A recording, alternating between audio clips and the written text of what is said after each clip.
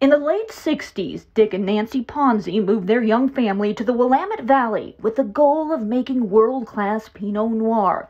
It was a move that many scoffed at.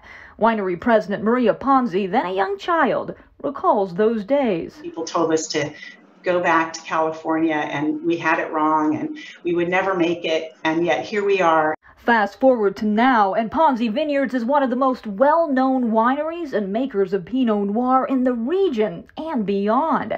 And now, after 50 years, the winery is switching ownership. This week it announced the French Bollinger family, well known for its champagne, bought Ponzi Vineyards.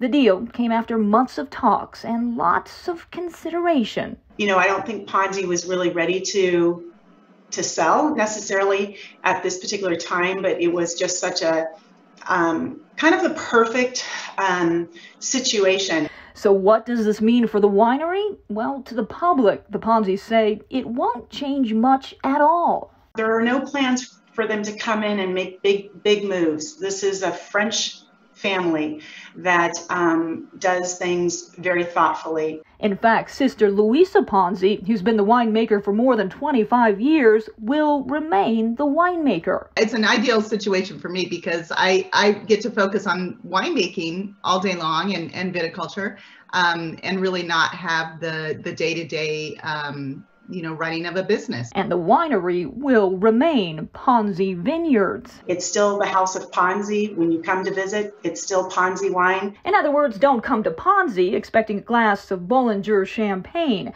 But what you can expect is a tasty glass of genuine Willamette Valley Pinot from a region that over the decades has solidified itself as one of the best when it comes to good wine. This acquisition just again validates the original vision of those original pioneers who came here over 50 years ago with this really crazy, unusual idea of planting Pinot Noir in this cool region. And for that reason, it makes it for a very proud moment for us. Keely Chalmers, KGW News.